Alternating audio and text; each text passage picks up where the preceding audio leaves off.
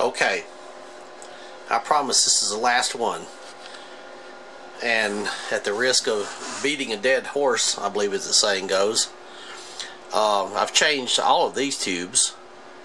This one is a one of these 5751s. This is something out of a Con organ, the 12AU7. The 12BH7 is, ouch, it's hot too, is a GE instead of the RCA. And here's the other 5751. Some really industrial looking guys, if you see them in there. And I left the output tubes in the same for no particular reason. But I'm going to show you, it's pretty amazing how this thing performs with the 12AX7, and then we'll put a fancy dandy Amperex 12AT7 in there. Yeah, these are all primo tubes, there's no doubt about that. But let's get over here. Okay, let's first of all turn off some glare. And I've got it set up to start. We're going to be running it at exactly the same power, 17.5, fraction of a watt more even. 20 hertz to 30 kilohertz, 10 points per division. There it is, coming out 0.3. See that 0.3 right there? The 20 hertz. I mean, it does well. I'm splitting hairs and having fun.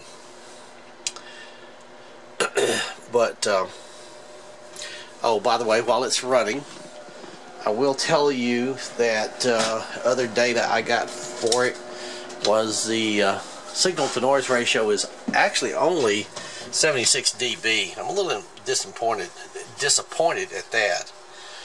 76 dB. They claim 90, and I know some of my amps do 90. I don't know quite why not. The bulb temperature of the output tubes is 270 degrees. That's good.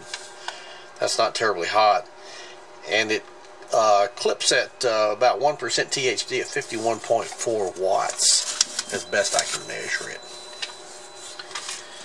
It does have a slightly different type of distortion. It doesn't clip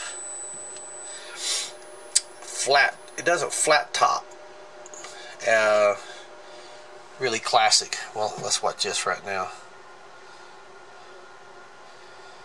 Okay, see that? I mean, this is every time. I mean, it makes its number right here, 0.5% at 20 kilohertz. At the 25 kilohertz, it's 0.62. Okay, I'm gonna torture you through the whole process here. It's a bit dark in here. Let's turn this on. I'm just going to swap this one, which is fairly hot. It's not tube specific as far as type goes. It is tube specific as far as the number goes. Well, it is type specific, but not brand or anything like that. Okay, turn it back on. This is that little nice Amperex 12AT7.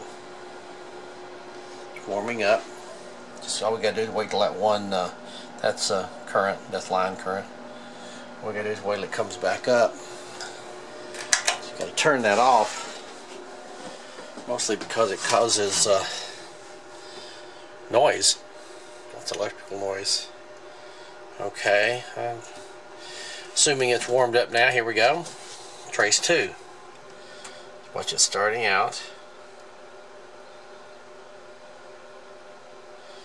See, it's actually a little bit below the blue trace. Same power, see, 17.5 volts.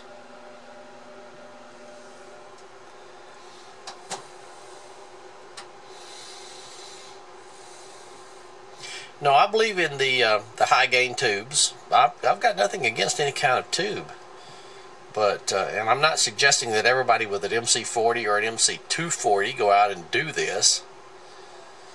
Do it at your own risk. But I get considerable better performance. Little anomalies like that are program anomalies. That has really nothing to do with the amplifier. They can occur anywhere at any time.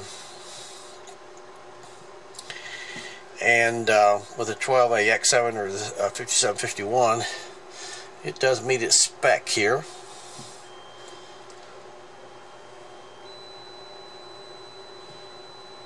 Probably hear it singing there.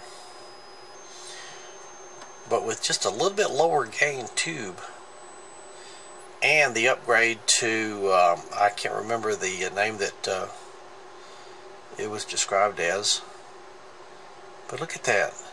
I mean, that's different. That's significantly different. That's different by 0.2%. And even these little jags right there, anomalies, should be a nice smooth curve, but up to that point. There you go. It is what it is. Can't argue with it. Beautiful little amp. Really is. Very pleased with it, but I just had to show you that it just seems to make a difference there. What I consider a significant difference, and then the upgrade from the older style to the newer style of the actually they were the plate load resistors back here on this guy right here. Made quite a nice difference. There you go.